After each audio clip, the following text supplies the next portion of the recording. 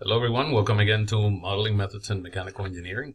And today we're going to continue again our discussion on partial differential equations, and we are going to now shift gears into numerical techniques, modeling techniques to approximate the solution of such equations.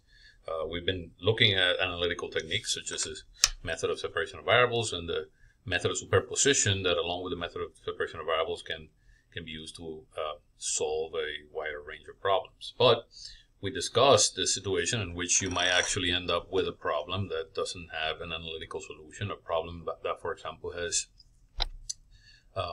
time-dependent boundary conditions or time-dependent generation term in the governing equation. And you would need special techniques to address them analytically, such as the variation of parameters or Green's functions and Duhamel's theorem.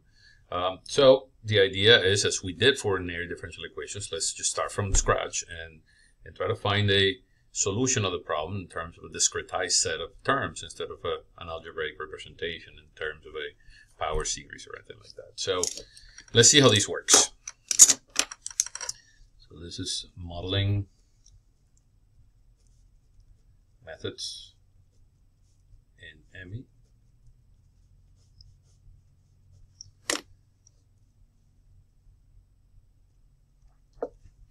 And the method that we are going to be addressing today is the finite differences or difference method. Some people cite it in plural and some people in singular. So finite difference or finite differences method. And this is for the approximation of solutions of PDEs, which can be either initial value problems or boundary value problems.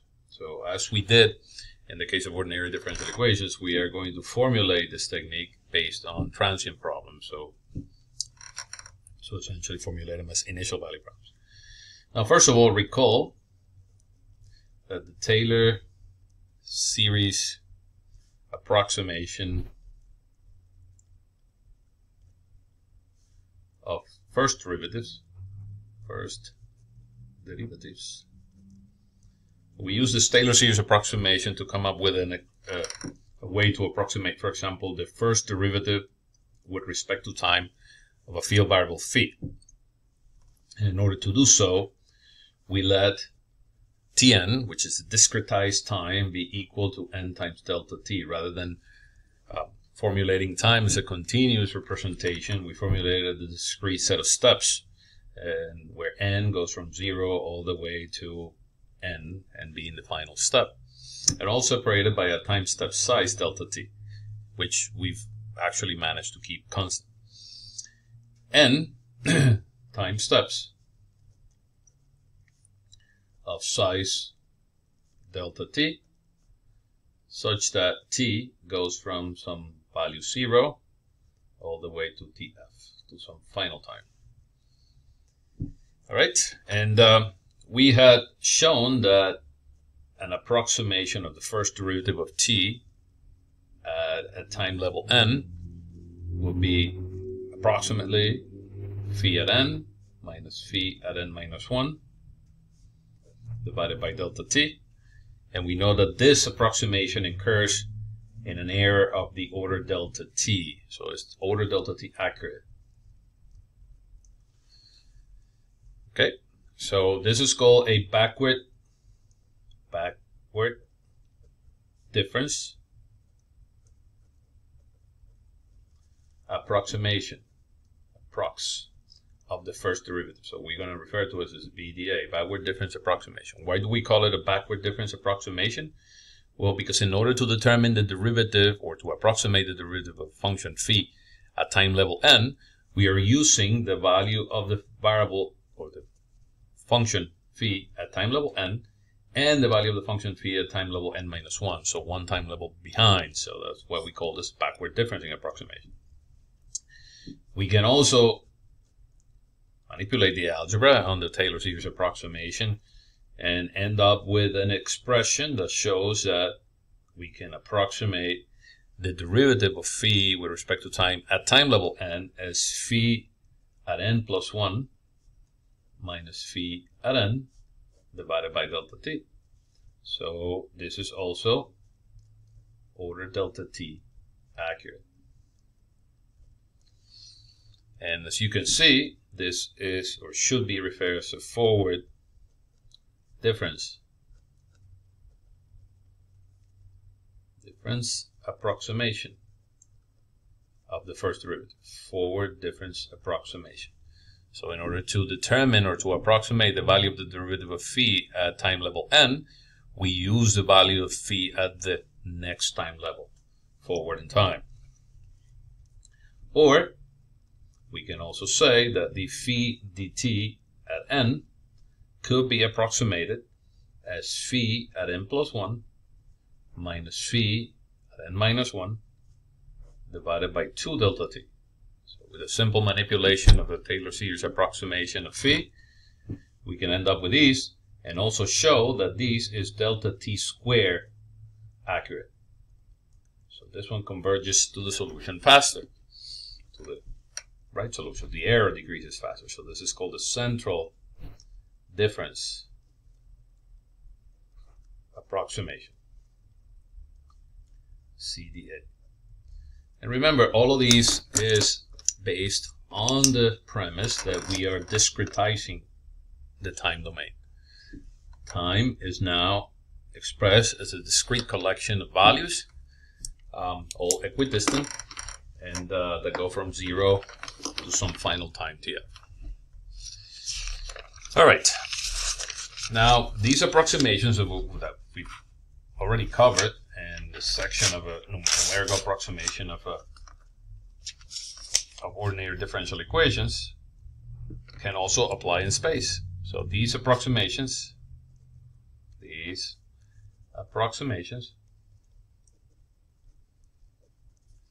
can also be implemented in space.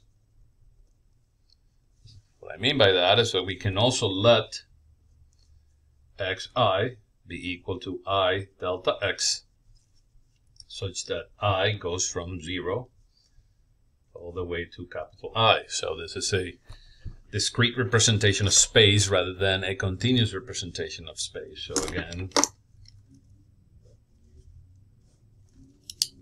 so there's I space steps of size delta x, which is equal to L divided by I, such that x goes from 0 to L. So we can do the same thing for delta t. We can say delta t, which is equal to Tf divided by n, such that then the t goes from 0 to Tf. In the case of space, x goes from 0 to L. So it's the same exact representation. It's a discrete representation. So this is known as a space discretization. We're going to need to do space and time discretization because now the equation, the field variable, depends on space and time. The central difference approximation of the phi dx will look like the phi dx at time step n and at space level I be approximately phi at I plus 1 at time level n minus phi at time level n and space level I minus 1 divided by 2 delta x. And this is order delta x squared accurate. This is a central difference approximation of the derivative. Similarly,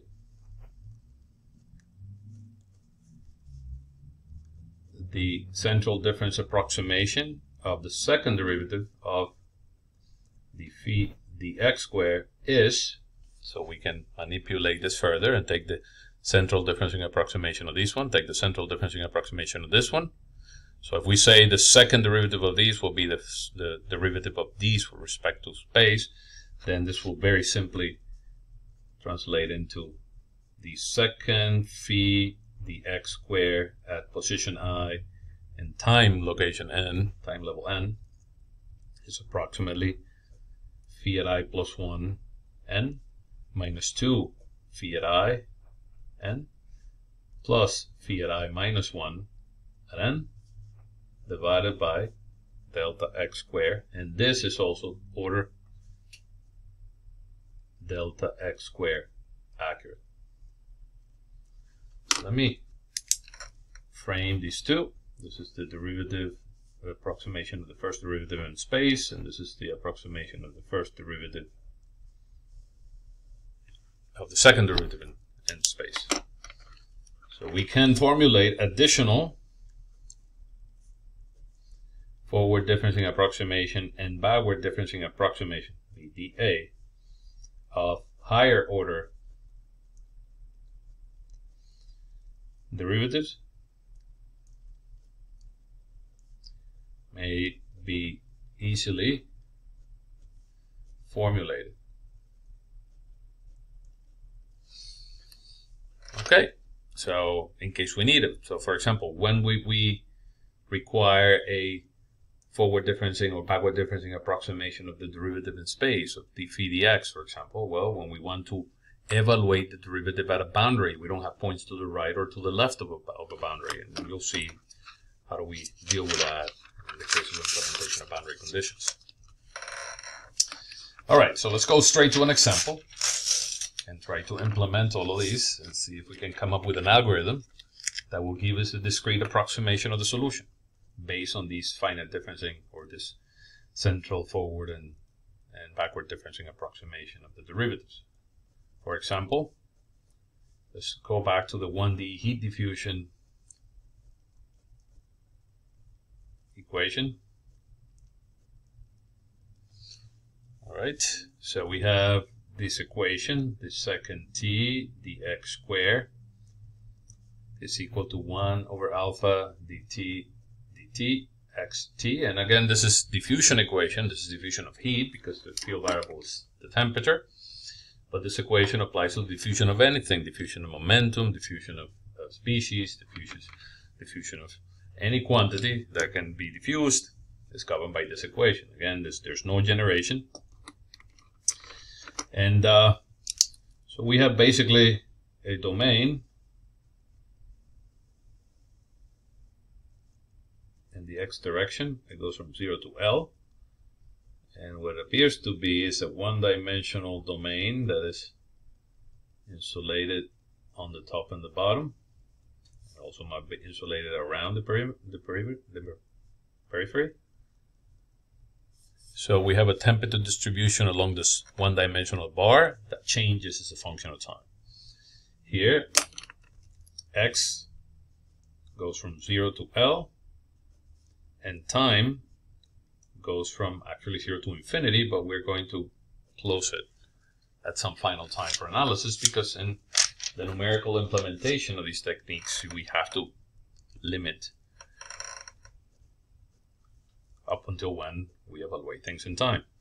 So we're going to let x, we're going to discretize x per index I is I times delta x, such that I goes from 0 all the way to I, and delta x is equal to L over capital I.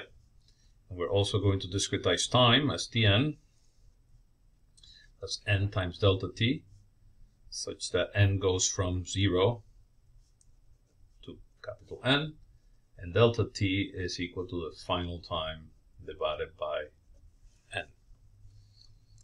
So what we basically have is a representation that looks like this. Let's say that we draw time in the y-axis, and we draw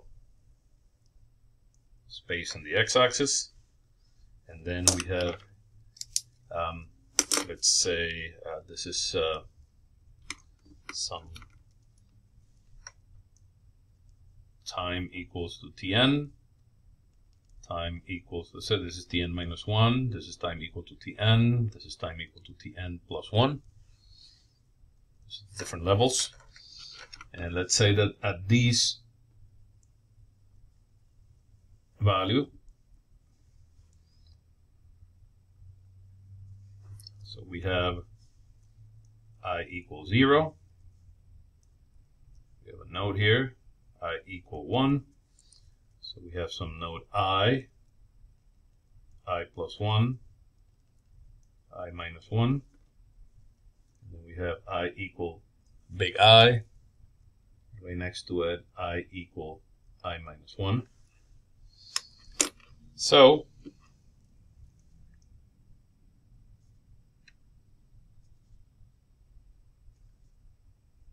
these are the nodes. We call the nodes the discretization. In space, we call them the nodes. At time equal n.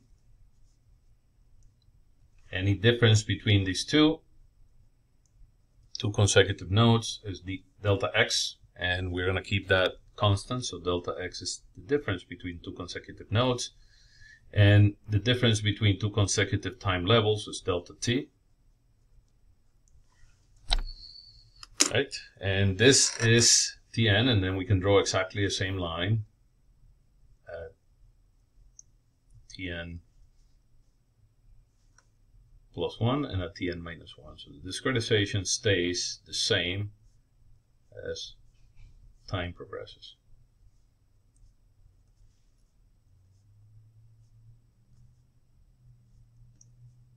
So basically, there will be a temperature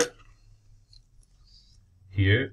This is the temperature I n, and this will be the temperature I plus 1 n. Well, this will be the temperature I n plus 1. This will be the temperature I minus 1 n plus 1, and you get the idea. This will be the temperature I at n minus 1. This will be the temperature I plus 1 at n minus 1. This will be the temperature I plus 1 at n plus 1. And we need this one too.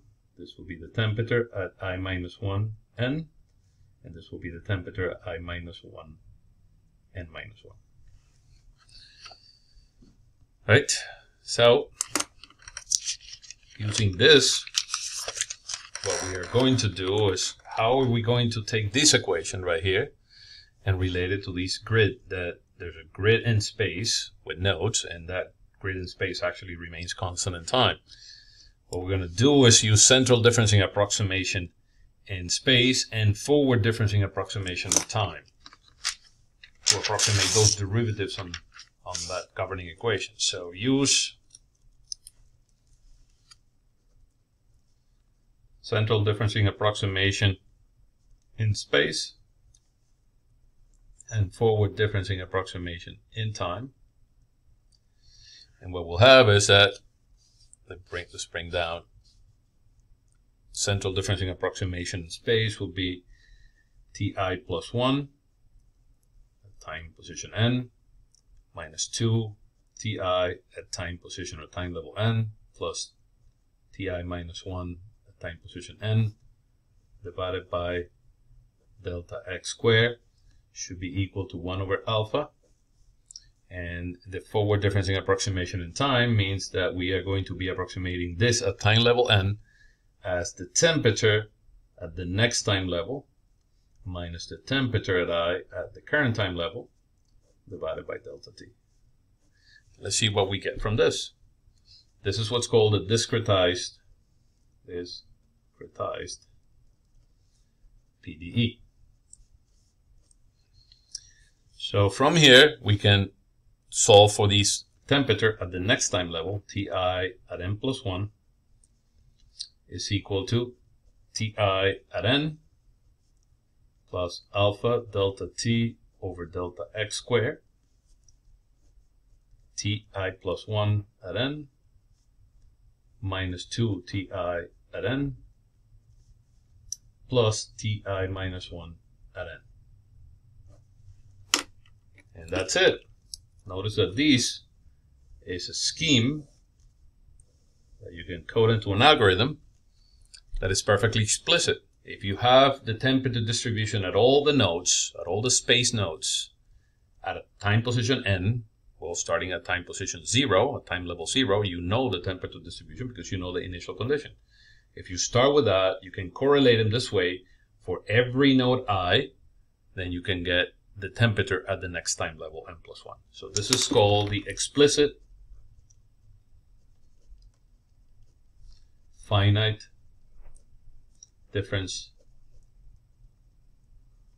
method scheme. Is explicit. Okay.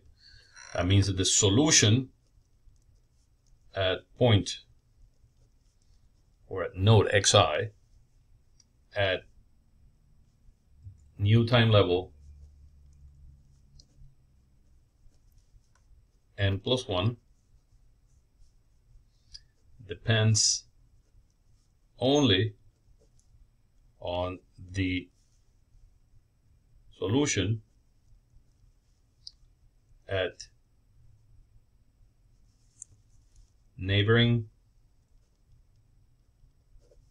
nodes at the previous time level n, or at the current time level n. So that means that, let's do this graphically. If you have a time level Tn, and you have the space discretization I+1, I-1, then you have I equals 0, I equal 1, this will be I equal big I, and this will be I equals I-1, and then you have the same representation at the next time level n+1.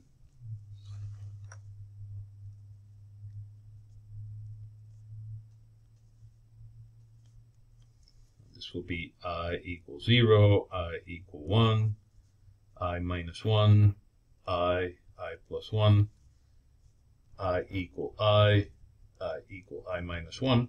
If you want to know what the solution is here, all you have to do is query what happened in the past. It will be only dependent on the solution on this in its own node and neighboring nodes in the previous time level. So this scheme is valid for I equal 1 all the way to I-1. You cannot apply this scheme right here, and you cannot apply the scheme right here, because as you can see, if you want to find out the temperature at I equals 0, it will refer to a temperature at I-1, which is -1, which doesn't exist. There's no node here. So at the end nodes, so every node excluding the end nodes. So at the end nodes, you have to apply the boundary conditions. So this equation, basically the scheme for the discretization of the governing equation, can be applied at interior nodes, and at the end nodes you apply the discretization of the boundary conditions. So how do we do that? So let's see.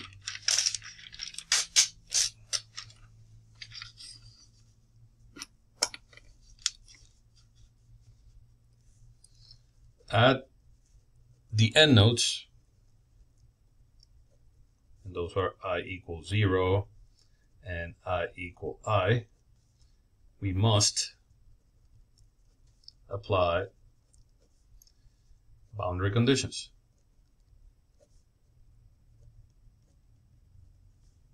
BCs. That is, at I equals 0 or I equal I. Let's say that we have a first kind condition, Dirichlet, or force condition.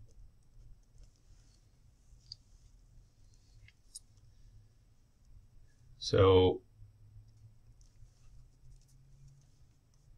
in that case, the temperature at some boundary node and T is equal to some T given TB, such that XB is equal to 0 or L. Then Ti at n plus 1 is equal to TB. It's as simple as that. So basically, the implementation of this type of boundary condition will be to set the temperature at that particular end node, I equals 0 or I equal 1, to that boundary temperature if the boundary temperature is given. So that's straightforward. If you have a second kind condition, let's call it Neumann or natural condition, the normal flux at the boundary node is equal to some QB, some given QB. That means that minus K dTd normal at XB is equal to some QB.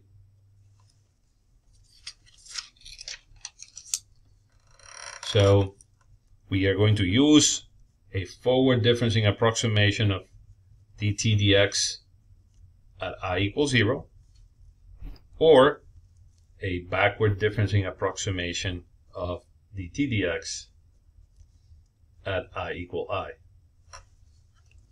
So obviously, if we are on the end node and we want to know, and the flux is given, and we need to relate the slope of the temperature, we're going to use a forward differencing approximation on this node. But if we're given a flux on the right hand side at x equal L, then we're going to use a backward differencing approximation in space. And at the end of the day, this is going to result in the following: Ti at n plus 1 is equal to Ti plus 1 at n plus 1, or I minus 1. So I plus 1 if I is equal to 0, and I minus 1 if I is equal to capital I, minus delta x times QB, the given value of the flux, divided by K. So this is how we implement the second kind condition.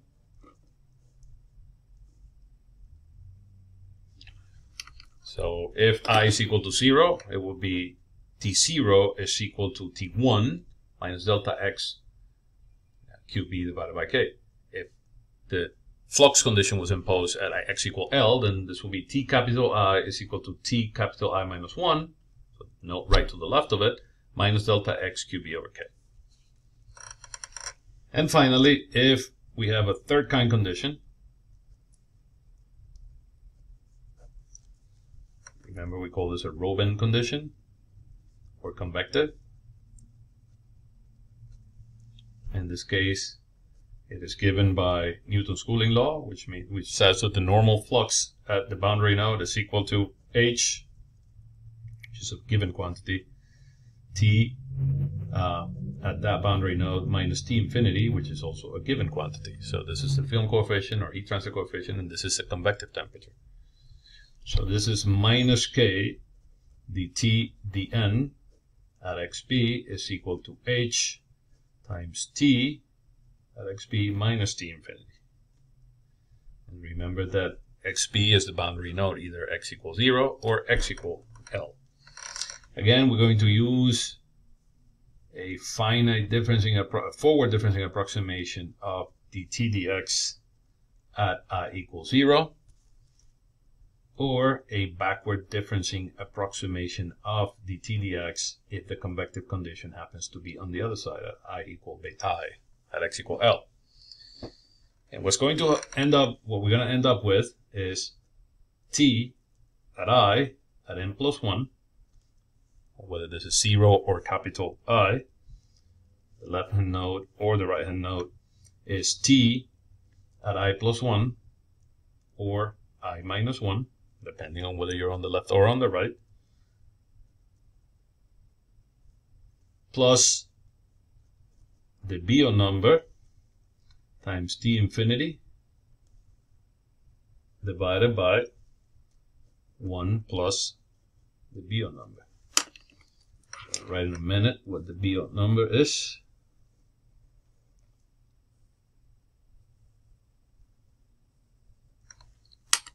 Such that the Biot number is equal to H delta X divided by K. That is the Biot number.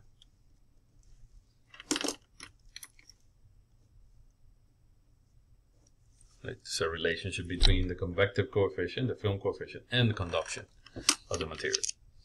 So this is how we implement for either of the end nodes, whether we have a first kind, second kind, or third kind condition at either x equals 0 or x equals L. This is how we implement in the scheme, this finite differencing scheme, the end nodes. For the interior nodes, we just implement this one. So it's very simple, this algorithm. We start at I equals 0, at n equals 0, where we know the initial condition, we know the temperature everywhere and all the nodes, including the end nodes, right? And then we say, well, what happens at the next time level? And we sweep this equation for I equal 1 all the way to I minus 1 for all the interior nodes. We sweep it. That means that we're going to find out what the temperature is here, here, here, here, everywhere except on the end nodes.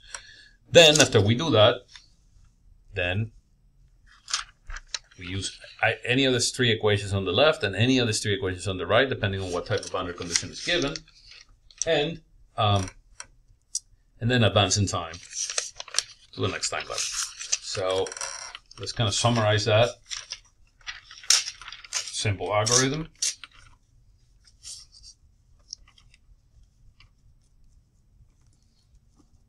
So the solution is started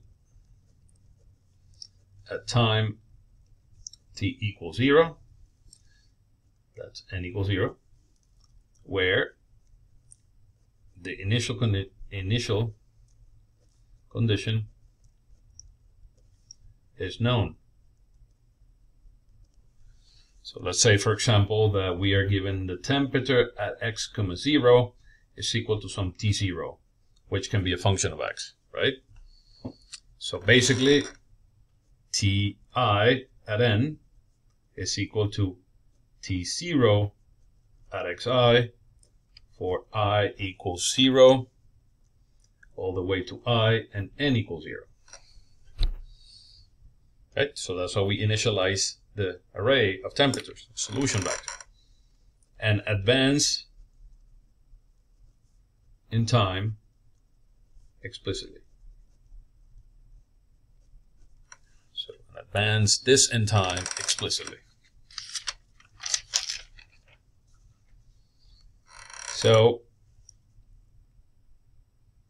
can the approximation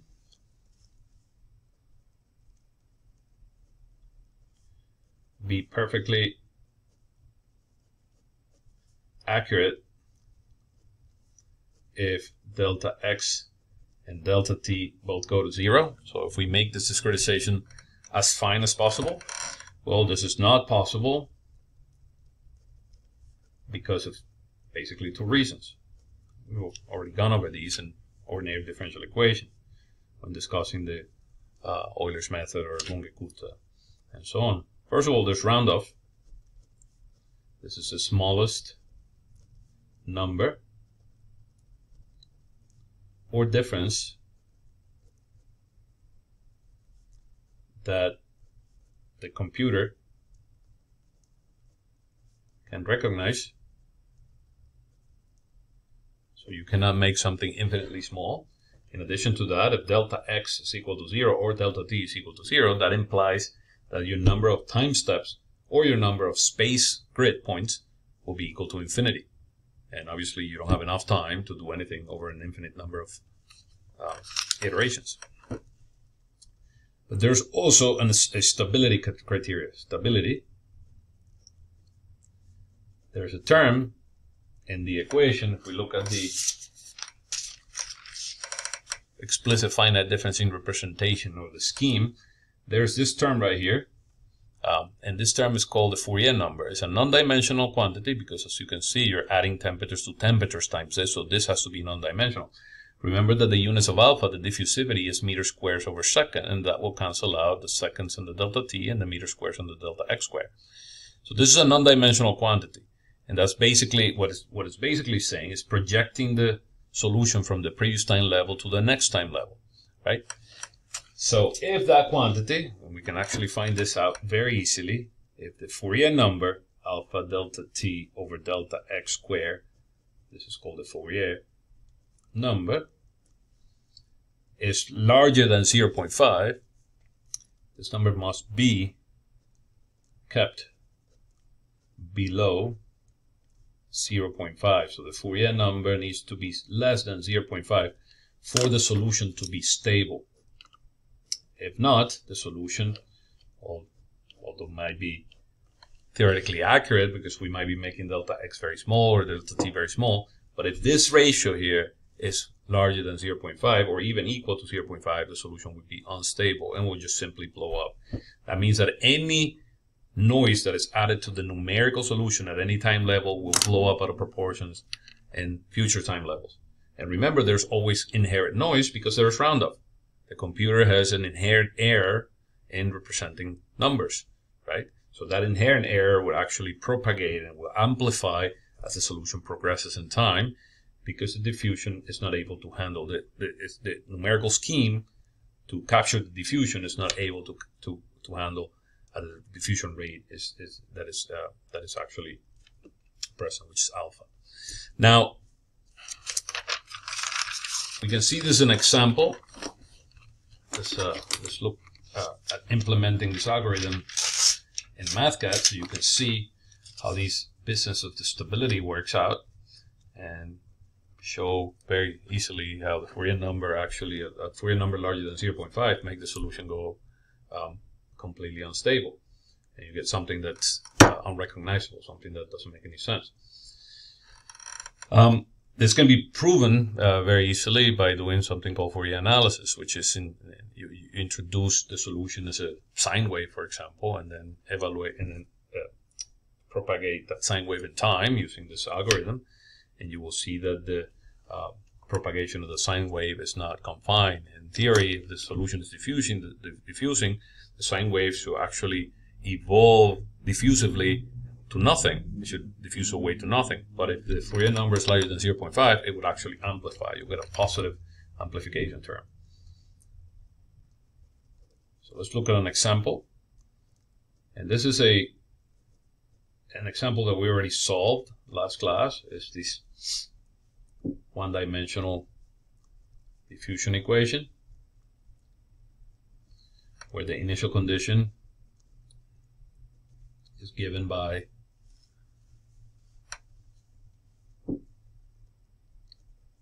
T0 and the boundary condition we have on the left at x equals 0 we have q equals 0, so that translates into the t dx at x equals 0 is equal to 0. So it's a homogeneous second kind condition. And the other condition says that q at x equal L is equal to h times t minus t infinity, with t at x equal L. So that means, and we made t infinity equal to 0, so the t dx at x equal L plus h over k times t at x equal L is equal to 0. So those are the two conditions. A second kind on the left and a third kind on the right. We already solved this problem, so we have an analytical solution in terms of infinite series.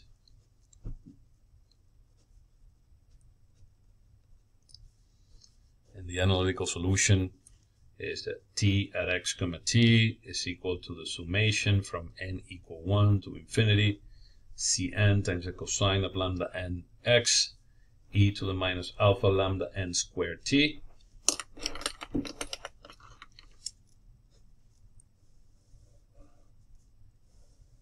where these eigenvalues tangent of lambda and L is equal to h over k divided by lambda n.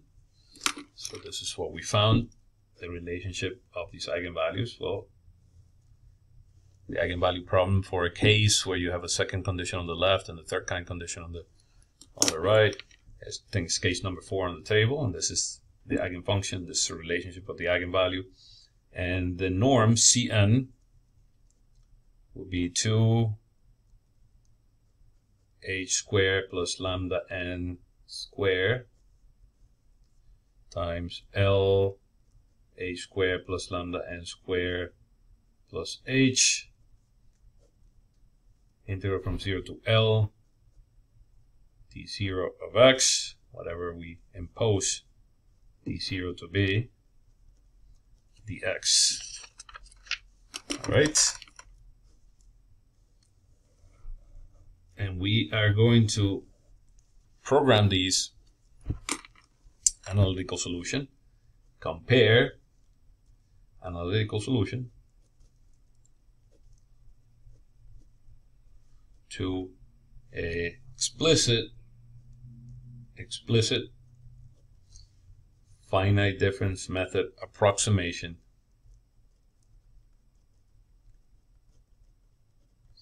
and we're going to do it right away on MathCAD.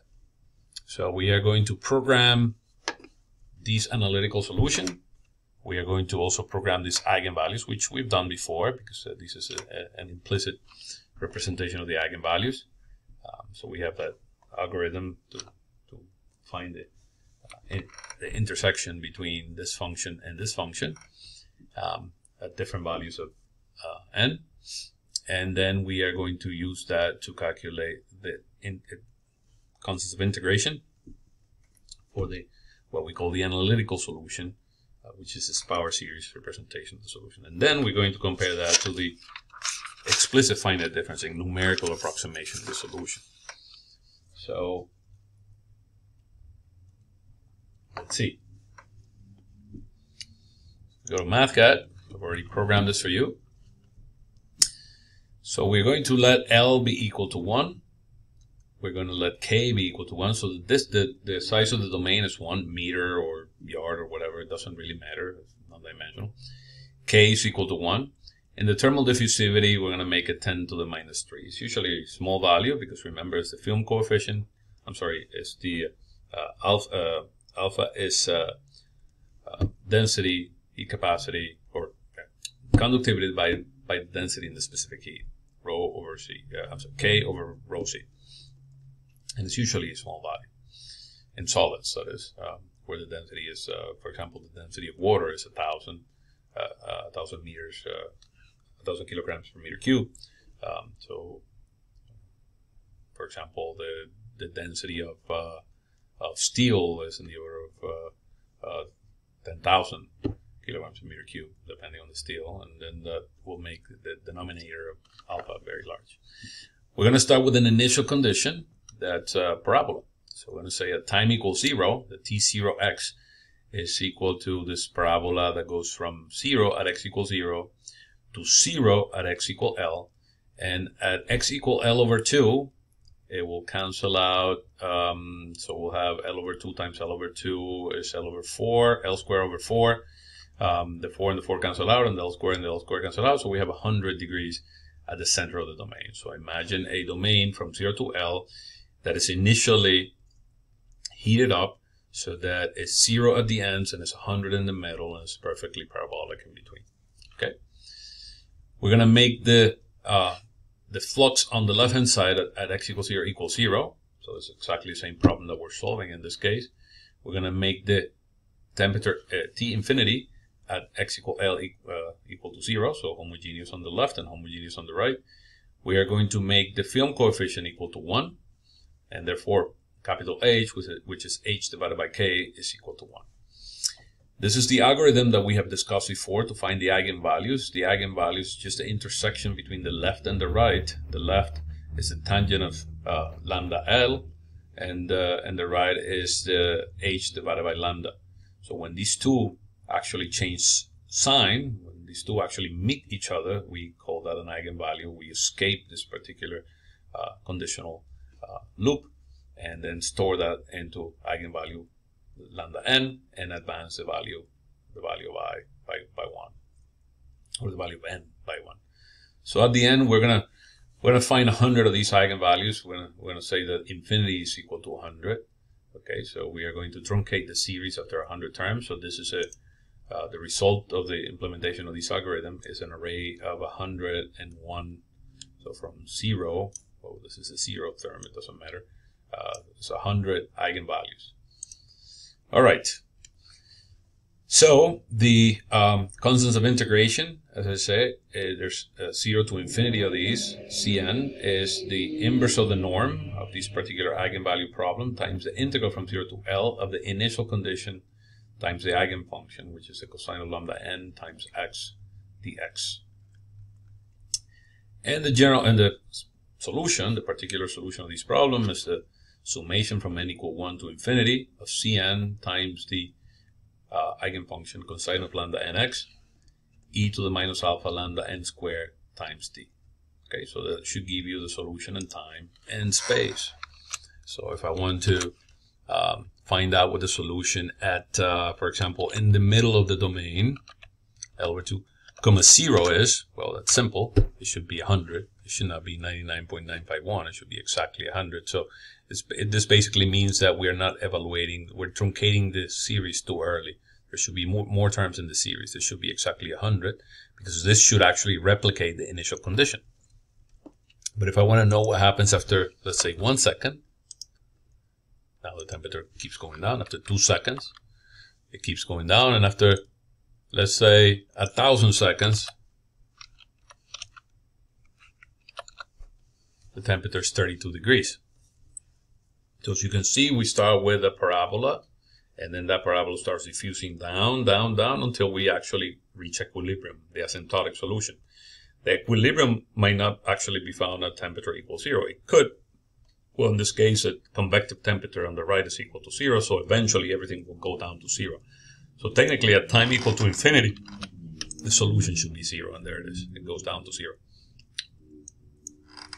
We'll plot these in space and time to show. So let's say that we're interested in knowing the solution between 0 and 1,000 seconds, and we are going to discretize space into 11 nodes from 0 to 10.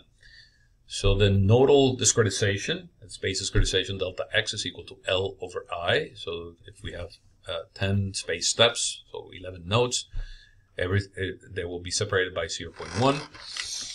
And we are going to discretize space that way from I with the index I from 0 to I, capital I, so that xi is I times delta x. And we're going to discretize time using 100 time steps, where each time step has size tf divided by n, so 10 seconds. So if our final time of evaluation is 1,000 seconds, our delta t is equal to 10. So the discretization of time goes from with index n from 0 to n, and tn is n delta t. Now, the beyond number, which is h delta x over k, is 0.1. This will be important in the evaluation of the boundary conditions on the right-hand side, because we have a third kind boundary condition. But more importantly, the Fourier number, which is the number that would actually determine the stability of this scheme, of the explicit scheme. Alpha delta t over delta x squared, notice that it's equal to 1. And according to our theory, if Fourier numbers is larger than 0.5, this will render the solution unstable. It might be accurate, but over time, there will be an amplification of the error that will actually grow out of level, and it will render the solution useless. This is the explicit representation of the solution. Very simple. This is the entire algorithm. So basically what we're doing is we're setting up an array that is two-dimensional, T of I and N, I representing the index of space, N representing the index of time. The first thing that we do is in a loop that goes from 0 to I, we fill out the 0th position of this array using the initial condition. So we know what the initial condition is. We know the temperature at every node I at time position n equals 0. And now we are going to loop from n equals 0 to n equal n minus 1. So we're going to loop over all time steps. So we are going to first use the explicit finite differencing approximation of the partial differential equation, which is valid for all the interior nodes.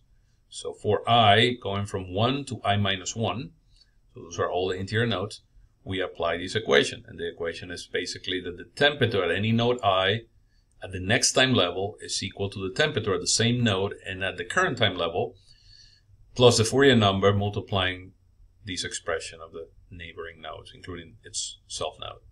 Remember, the Fourier number in this case is equal to 1, so we are going to find a solution that diverges certainly. And then we implement the boundary conditions, right, at I equals 0 and at I equal capital I. At I equals 0, we have a second kind condition. So it's basically the temperature at node 0 is related to the temperature at node 1, which we already found through this loop right above at the next time level, minus delta x over k times q0, which is the given value of the flux, which in this case is 0. And it has to be 0 for it to actually correspond to this analytical solution. Because remember, we found this analytical solution for the case when q0 is equal to 0, and T infinity at L was also equal to 0. So at the right-hand side node, I equal capital I, the solution is the temperature at the next time level is related to the temperature at the previous time level, at the current time level, but at the node right to the left of it, plus the BO number times T infinity divided by 1 plus the BO number. And then after all the loop, this loop inside the loop is actually done, we return T into the explicit solution. And then we're going to compare it to the analytical solution. So the first thing we do is compare these at time equals 0, right? So we are evaluating these for the nodal distribution of temperature are the blue dots at time equals 0 and at n equals 0, which is exactly the same, right? And as you can see, there's a perfect correspondence. We impose a temperature distribution at time equals 0 that was parabolic, and that is what the explicit solution tells me. Well, that's actually not an explicit solution. We filled out the array using the initial condition, so there should be a perfect correspondence between the two. Then we look what happens after 1% of elapsed time. After 0.01 of the final time, which is 0.01 of n, the total number of time steps. To see what happens, you can see there's the analytical solution is looking for equilibrium. The maximum temperature of 100 at the center is going down, and the temperatures on the ends, on both ends, on the left and on the right, are actually not anchored because we don't have a force condition. We have a second kind condition on the left and a third kind condition on the right. Notice the third kind condition is a convective condition. So basically this end of the domain is convecting heat with a medium that is circulating around here with a temperature of 0. So this is trying to bring the temperature down to 0 or keep it down at 0, but it can because it's convecting. It's not forcing it to be 0. Notice the numerical solution actually is already showing signs of error. There's a discrepancy here, especially at the end nodes, and that discrepancy is going to amplify very quickly. If we go now to 10% of the elapsed time, of the final time, the analytical solution is looking for stability, it's looking for equilibrium. The maximum temperature of 100 has come down. The slope on the left is 0 as expected. And on the right-hand side, see, it's convecting to 0 degrees, so it tends to pull down the temperature a little bit more on the right-hand side. But see, the numerical solution is completely now useless. The error in the analytical solution has grown. There's discrepancy between the solutions, and not only that, the error has been amplified to render the solution useless. And even so, we do this at the final time step, when t is equal to t final or n is equal to capital N, and compare the explicit solution to the exact solution. And we don't even see the explicit solution here.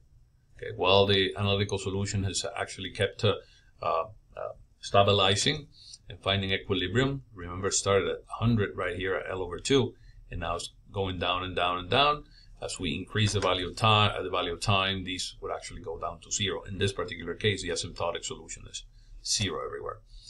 So this is evidence that with this large of a Fourier number, the solution would not actually converge. So what we need to do is either increase the size of delta x, which we don't want to do. So to decrease the size of the Fourier number, we either increase the denominator or decrease the numerator. So we don't want to increase the denominator because that will make the space discretization too coarse. And it's already very coarse, it's already 10. The number of, so we have 11 nodes in space. So what I'm going to do is I'm going to increase the size of delta t, or decrease the size of delta t by a factor of 10. I'm going to increase the number of time steps by a factor of 10.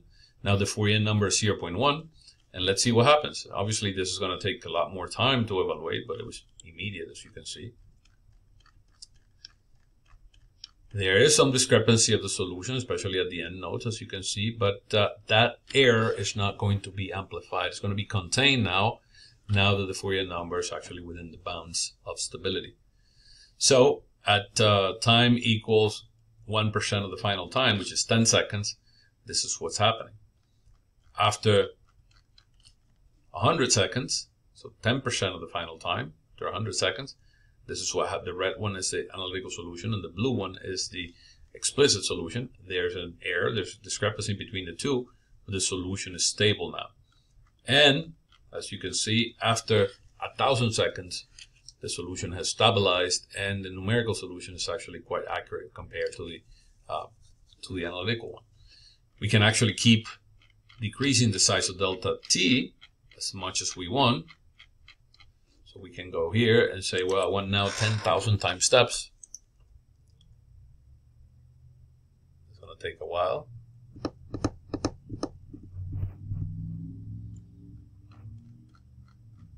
And you see the error remains the same. And the source of this error here, especially at 1% of the final time, the source of the error is the fact that these nodes are way too far apart.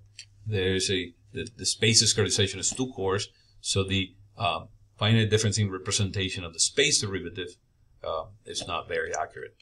So this essentially leads to the same type of error. So ideally, I will make delta x smaller, but if I make delta x 0.01, now the Fourier number is back to 1, and you see not only diverged, it actually gave me an error, encounter a floating point error. So let's make delta x, let's say 50. So delta x is 0.02. The Fourier number is 0.25, that's within the bounds of stability. The number of time steps is 10,000, so it's going to take a while. And this should lead to a better representation of the solution in space and also in time.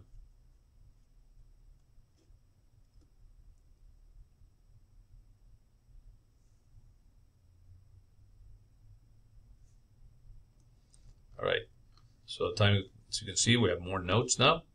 The solution in time, and at time equals 0, is as expected, is perfect. And notice the solution now at time equal 10 seconds of 1% of the final time is much better than before. At time equal 100 seconds, it's much better than before. And at time equal 1,000 seconds, it's almost identical. So this is a qualitative comparison of the solutions of the exact or the analytical numerical solution that doesn't include a quantitative representation or quantitative comparison of the solution, which will involve calculating a residual, which you all know how to do from previous examples. So this is all I wanted to share with you today. We're going to continue our discussion on the finite differencing method and more applications in the next class. But for now, this is material that will serve you well in preparing for future assignments and exams. So thank you for your attention, and I'll see you next class.